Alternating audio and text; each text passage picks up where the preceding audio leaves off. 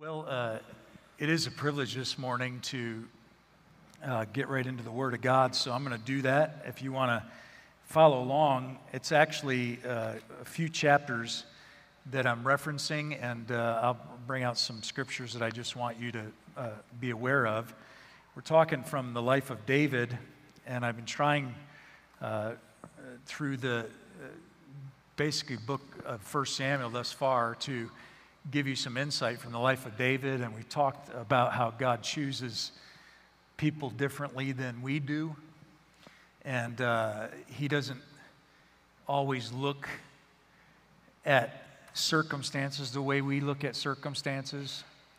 And I think of the life of David in particular, and a story when I was younger in ministry. I was a youth pastor, and one of my staff was talking to my wife about some decisions and stuff that I had to make, and particularly he was inquiring on why I didn't trust or lean on him more. And he said to her, "Doesn't he know my pedigree?"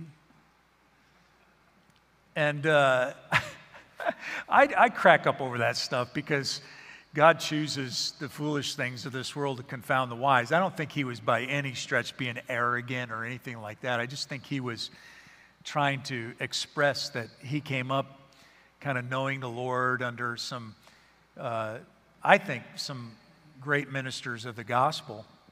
But God doesn't look at it the way we do. And remember, all of David's brothers, one by one, were brought in front of Samuel. Very first one, Eliab, he thought, surely this is God's man. And God said, nope. And said to Samuel, I don't look at it the way you do. Man looks at the outward appearance. I look at the heart. So in particular, we as believers should spend more time focused on the inward man when we're looking at servants of the Lord. It's not about stature. Although it's nice to have a 6'4" frame, the Lord didn't call me because I was tall, and he didn't call me because I was an athlete at the time. He called me because he saw something inside of me, and I believe that's the same with any servant of the Lord. He looks at the heart, and he knows what that person will do.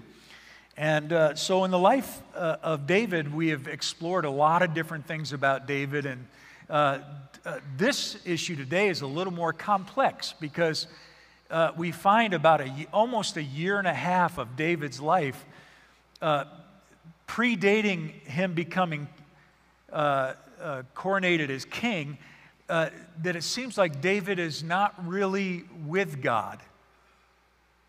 And I think it has something to do with David growing weary from being in the wilderness and being chased down like a criminal. It seems like every time he has a breakthrough with Saul, he could have killed Saul a couple of times, and he didn't, and he refused to touch the Lord's anointed. He refused to usurp and take the throne. I mean, God had already given him the throne. It just wasn't a present reality yet. It was already in the spiritual given to David. God had anointed him. And I think to some degree there's a preparation process. We talked about this in particular last week. God separates and then he prepares before he promotes. And I think from what I can tell, this is some of it is my conjecture because I've looked at commentaries galore, and a lot of them actually talk about this. This appears to be a backslidden David for about an 18-month period. You don't see really interaction with him and the Lord until the end of this period of time. So I started off my message in preparing talking about how the mighty have fallen. And Saul is in a really bad place. So we talk about, by contrasting David and Saul, how Saul is man's chosen king and David is God's chosen king. And Saul, it seems like he's spiraling down, and sometimes it seems more rapid than others. But now he's in the end of his life, because we know from reading the scriptures that he's about to die. And he's facing the Philistines on the battlefield. And in the process of doing that, he takes a little detour to consult a spiritist, a medium, so to speak. And he goes in disguise, and a lot of the commentators said because he was close to the line of battle, he had to disguise himself as to keep himself from being seen by the enemy. And also, he had already put out an edict that all spiritists and mediums were to be kicked out of, and it was a capital offense to consult spirits. And so Saul is going under disguise because he wants to speak to Samuel, who is now deceased. Samuel had died. And if you read the scripture, sometimes you think, my goodness, what is this all about? And again, this is another one of those debated issues on what exactly is going on in this instance. And some say that this is a demon that's working through this woman. I believe this woman was a charlatan. I believe she was shocked that Samuel represented God's voice in the life of Saul in this moment. God will sometimes do uncommon things. We don't see a repeated pattern here. This isn't the way that God communicates with us. He talks directly to us. But it's very clear from the Bible that at this point in time, God wasn't talking to Saul anymore. The priest, the prophets, none of these things, the word of God was not evident to Saul anymore, and he was scared out of his mind. So he consults this medium so that he can speak to Samuel. And the Bible's very clear that Samuel came, and this woman was even shocked that Samuel came. I think that probably speaks to maybe she was a little more charlatan, and maybe there was a little more demonic stuff going on. So this holy man coming scared the daylights out of her. And so Samuel gets a little hot with Saul. Like, what did you call me up for? It's a little bit odd to me, but I'm reading it this way, and this is the way it's written. And so he asks Saul directly, why am I here? And he goes into detail. He's like, listen, I'm scared that the Philistines are here, and I'm not hearing anything from God. And you ought not think that you can continually disobey God and continually walk away from the word that he has spoken, continually disobey, continually keep going down a pathway, and that God is just going to be like, oh, poor little Chris or poor little you.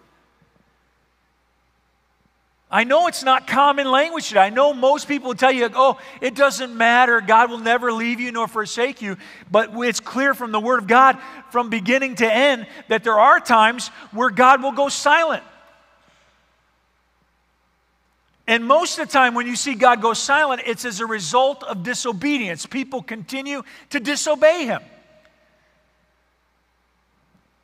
And if you're going to disobey His will that He's made known to you, you ought not think that He's going to continue to tell you something new because you don't want to do what He's already explained to you. And this is where we find Saul. But Samuel says, hey, your kingdom is doomed. And there's a neighbor, and he gets direct, David is going to replace you. This is tough news. And so he goes ultimately to battle with the Philistines, and he ends up falling on his own sword and taking his life. But this is all going down as a parallel track to what's going on in David's life. So I told you last week about how it seems as though David, to some degree, has lost all self-respect. I mean, we find him in front of an enemy king, drooling out of his mouth, acting like a madman because he recognizes that his life could be in danger in this moment. But I just want to be very clear about this. Whenever God anoints you for a purpose, Whenever God anoints you for a purpose, He will fulfill that purpose in your life. And your disobedience at times might slow down the process, but God's going to fulfill His purpose. And there are times we've seen in Scripture where, like Moses didn't really get into the promised land. He made him promise to take his bones with him, but he was held out of the promised land because of his lack of trust in God in a couple of situations. So I want to say to you, I just think that there are situations in the Bible where the promise wasn't realized in their lifetime, but God always fulfills His purpose. Always. His will be done. And even Jesus, when He was struggling at the depth of the will of God for His life, was like, God, if it's possible. But He said, nonetheless, not what I will. I want your will to be done, not only in my life, but in this whole situation. Ultimately, He bore the penalty of sin upon His back and in His body as He hung on the cross. So David is living in the desert at our last time we talked, and now he does something that I can't find anywhere where this is like God instructing him. He almost is to get some peace in his life.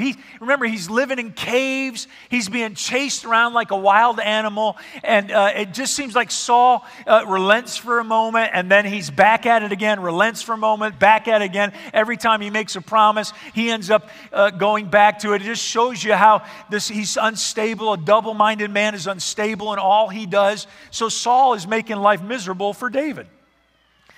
And David decides to go, and in essence, he submits to a Philistine king. This is problematic because this is ultimately who God has called David to free the Israelites from. They're the people's biggest enemy at this point, the Philistines. They're surrounded by them.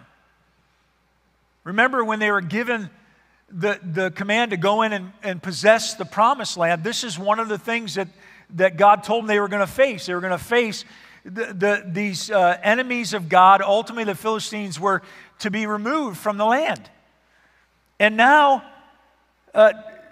David is in a season that I didn't really, I think, focus on it like this before. I would ultimately put probably his greatest struggle and failure, we would have put with Bathsheba later on in his actual reign as king. But I think something is formed in him in this time that ultimately the seed is harvested way down the road when he does sin with Bathsheba. So David goes to King Achish. I listened to it in Hebrew so many times. It's like you got to get into that back of your throat and just almost like you're hawking up a loogie almost. Achish. And he goes to him, and he basically comes under him as king, and he begins to do stuff that is not really for a man of God ultimately to do. He's the anointed king, and he starts helping Achish, and they go out on raids. It literally means to strip. They're stripping the villages they go into, and David is actually invading Philistine areas, and he's coming back to Achish, and he's telling Achish that he actually invaded parts of Judah, and he was actually taking care of the Israelites. And David is lying. And by the way, in this situation, he's not leaving anybody alive to go back and tell Achish that he's actually doing what he's doing. Nowhere in here does it say he's honoring God. Nowhere in here does it say that God told him to actually do what he's doing. He's just doing it. And then it gets to the height of this period of time, almost a year and a half in, Achish tells him, we're going to fight the Israelites. Come with me. And David agrees.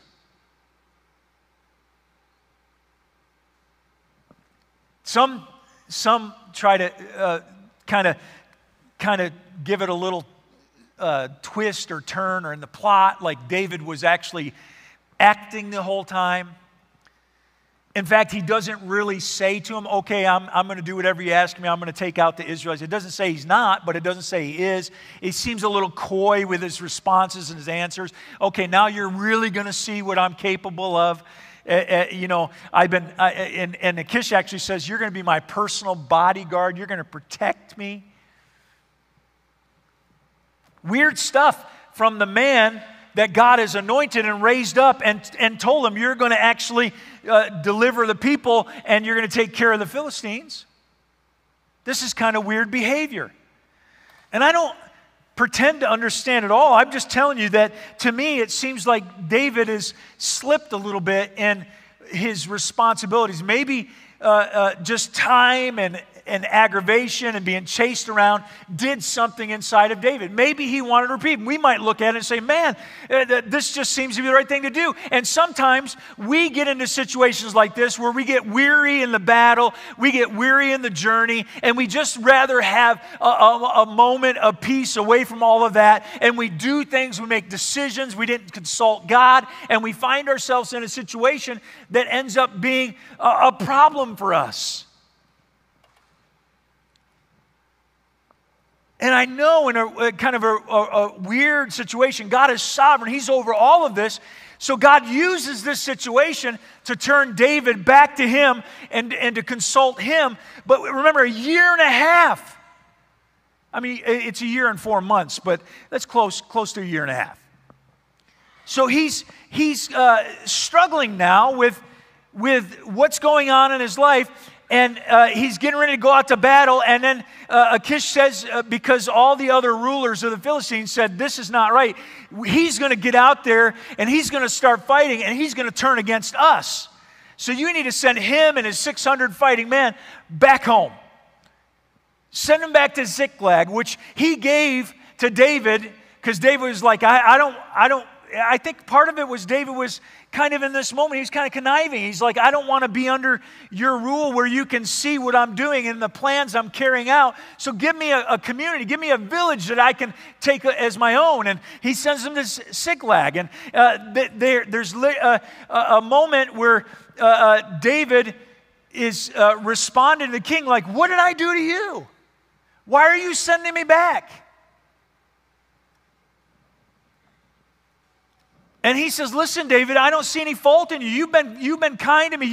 You've protected. You've done everything I've asked you to do. And he says, but I need to send you back because all the rulers want you to go back. So don't cause problems. Just go back to Ziklag.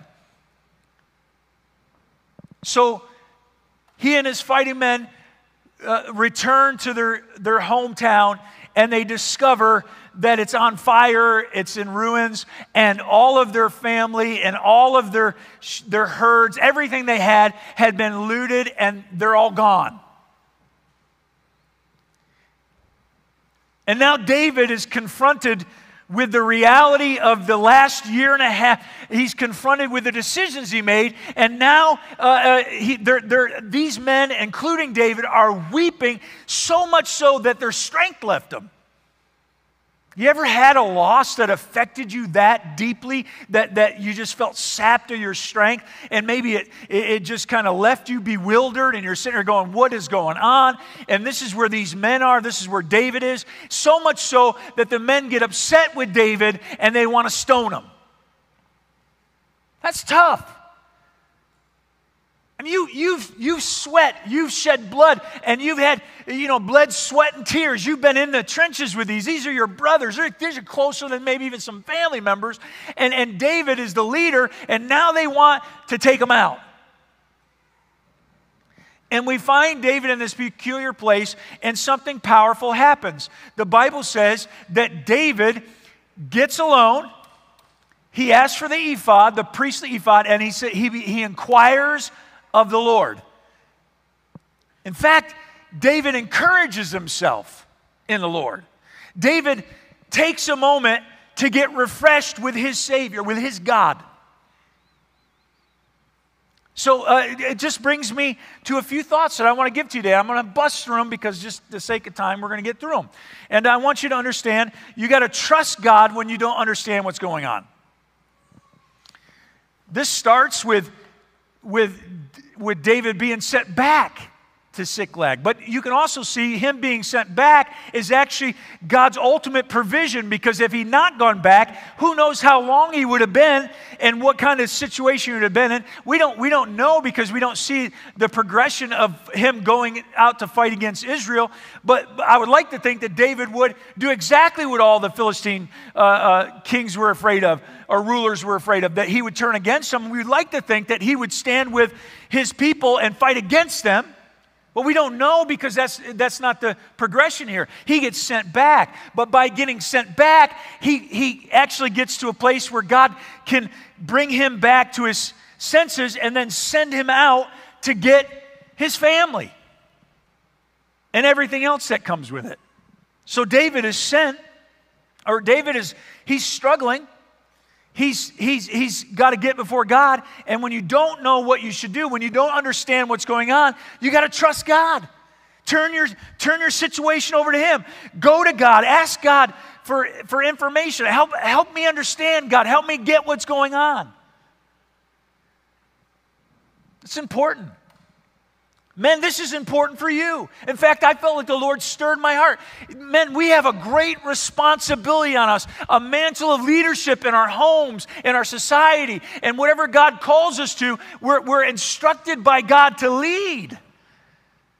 This doesn't exclude any of you in the house this morning that are ladies, but I'm just saying to you, in this situation, like we need to seek God. We need to seek to understand what's going on.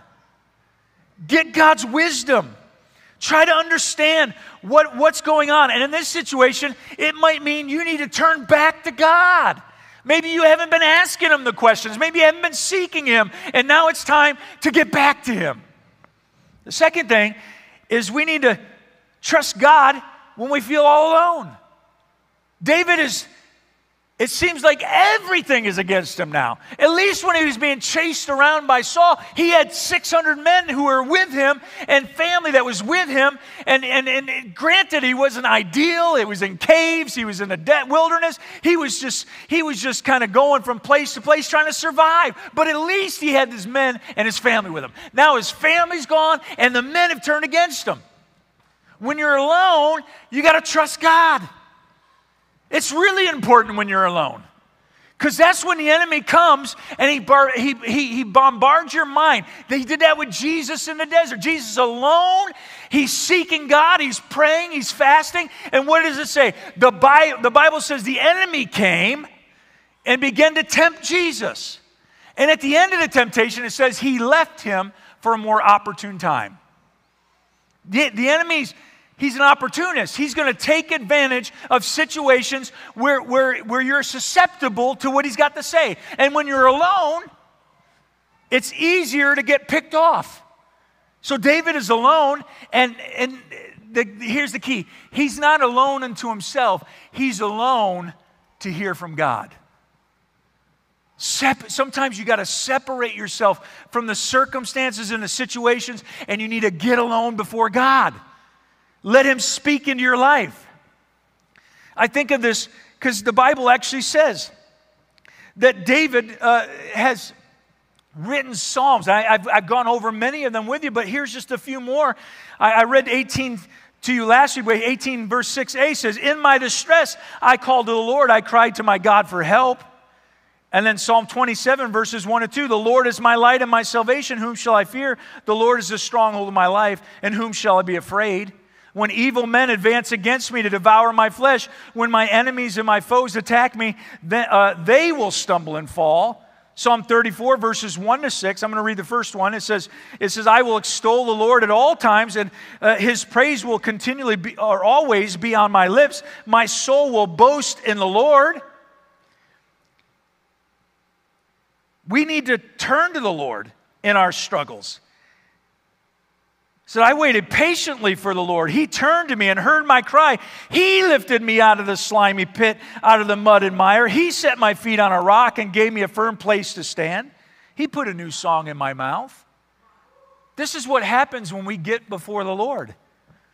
And some of the struggle for us, I think men in our culture, it's hard to be alone. Why? Because when you're alone, everything's exposed. And I want to say this to you. This is an important time to trust God. When you feel like everything's against you and everything has got you engulfed, turn to God. And even if you have to repent, even if you have to go to God and say, God, I've blown it. I'm here because of the decisions I made. I didn't consult you, but I know that you are a God of mercy and grace. And if I turn back to you, you will hear my cry. You will respond to me. If you need encouragement, open up the Psalms and start reading them. Read what David had to say. There was times where he lamented. There was times where he celebrated. There's times where he lifted his voice in high praise to God. I want to say this to you. God is not threatened by what you feel. You have to turn to Him and open it up. Say, God, I'm here. And men, this is one of the things that society pushes down on us and bashes us for. And I'm not saying you have to be all more sensitive. That's not necessarily what I'm getting at. What I'm saying to you is you got to be able to express yourself to God. Some of you might be muted in your emotions because you've been told your whole life to push it down. But that's not how God is. God's like, let it out, Chris. Let it out. Let it out. David would say things like, God, where are you? My enemies are all around me. Psalmist says, why so downcast, O my soul? Put your trust in God. Put your hope in Him. Like when you get to the place where you're discouraged and down, turn to God, trust God. Third thing the Lord put on my heart is trust God when you don't know what to do. God, they took our families. They took everything. Should I pursue? Sometimes we don't spend enough time asking God what we should do. Or better yet, we're not good at waiting for Him to communicate to us what He wants us to do. So we take charge. I'm just going to do something. That's not what God's asking. He's asking you to trust Him fully. He's asking you to put yourself in His care, and whatever He tells you to do, He's looking for you to put one foot in front of the other and obey. I'm my own boss. I'm the master of my own domain. That's a terrible, terrible, terrible place to be. I don't want to be the master of any domain. I want the King of Kings and the Lord of Lords to be the master of whatever He's called me to do. I don't want to be in charge of that. By the way, I'd mess it up completely. I need Him to be in charge. Trust God when you don't know what to do. Why is this important? I believe that discouragement is one of the main killers in people's lives. It snuffs out purpose and destiny. It snuffs out just the fire you have to live a vibrant, Spirit-filled life. Discouragement is one of those things where if you let it, it will keep you pinned to the mat.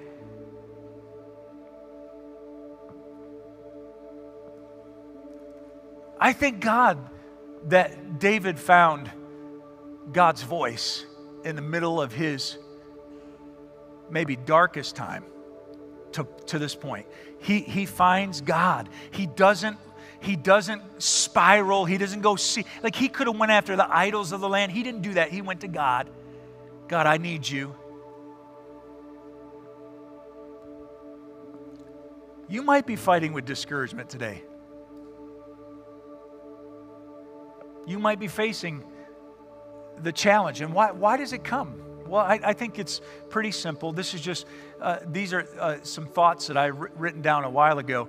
And I'm going to read them off really quickly, and then I want to go to prayer, because I want to ask, in particular, the men in this place to respond to God today. I felt like that was, God's Spirit was speaking to me. Men, I need you to come to me. Respond to me. That doesn't exclude the ladies of the house. You could respond to God the same way. But I would challenge you that probably what you would really enjoy in your life, especially if you got a spouse, a husband, is for him to hear from God. There's been plenty of times in my marriage, my walk with God, where I wasn't going to God like I should, and I probably looked like a ping pong ball being tossed all over the place. Or as the Bible says, a double-minded man is unstable in all he does.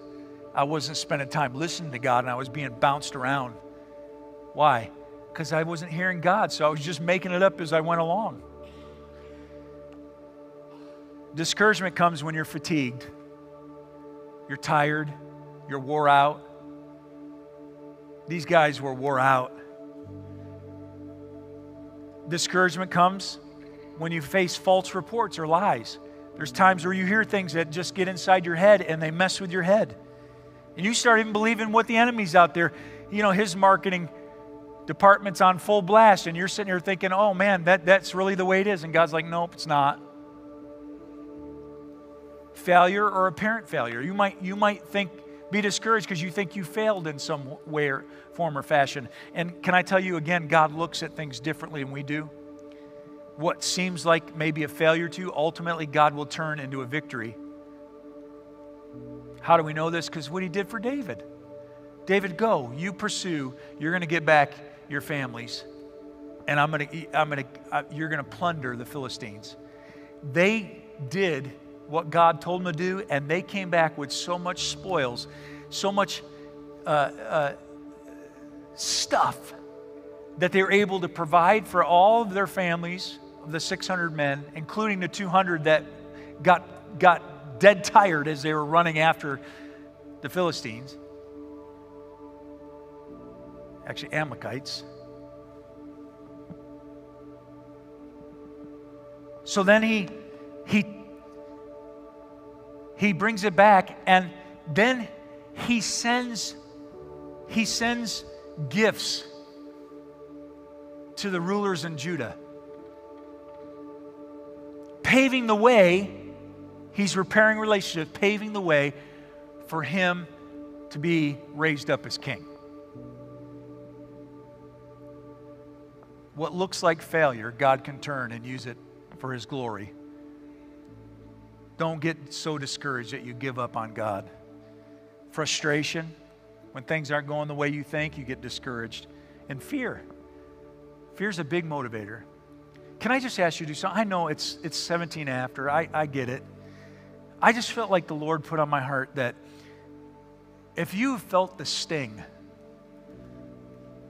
whether in obedience to God you have faced discouragement, you face struggles. By the way, if you're doing anything for God,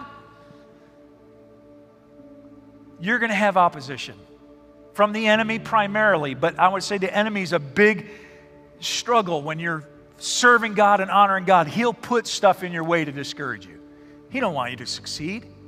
He wants you to fail. He wants you to fall short. Could you imagine if he somehow stung David so deeply that he rejected God's plan and ran away from God altogether? The rest is history. We know that Jesus comes from the line of David and then ultimately establishes that throne forever. And Jesus, by the way, he rewards his people with gifts. I was thinking of what it says in Ephesians chapter 4, verses 7 and 8. It says, "But grace was given to each one of us according to the measure of Christ's gift. Therefore, it says, when he ascended on high, he led a host of captives and he gave gifts to men." David was showing us what Jesus would ultimately do for us. He comes away from Ziklag with a great prosperity and he spreads it around. And Jesus has been doing that for his church for 2 millennia. He's been handing out gifts. And man, I want you to know, God has called us to lead. And if you're discouraged today, He wants to lift your spirits. He wants to show you that He hasn't abandoned you. He's got a plan for you. He's not rejected you. I wonder if there's anybody in here who feels that this morning. You're struggling, and God wants to touch your life today. Can everybody just bow your heads for a minute? And I'm just going to ask you, if you're in this place, I'm going to ask you to do something really bold. And you're a man, and you're like, man, it identifies me.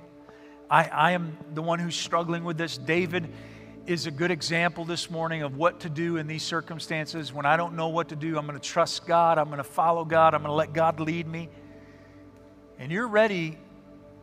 Maybe you've walked away. Maybe you're like David in an 18-month period. You're struggling.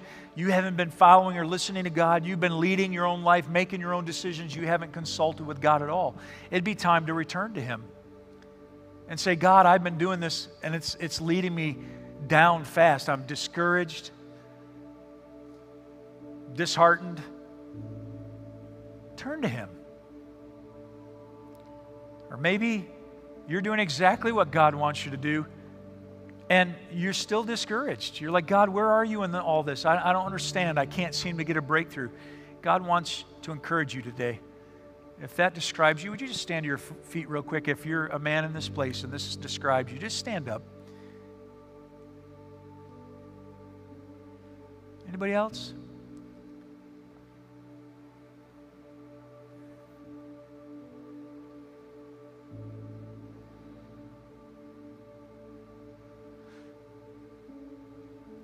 Thank you, Lord. Can I do something just really quickly? If you're sitting, you're a man in this place, you're sitting. I'm assuming you're sitting because you're okay. You think, God, I'm doing fine. I want you just to go stand next to a brother. Maybe 2 or 3 on each brother would be fine. Come on, quick, let's do it. We're going to just pray real quick.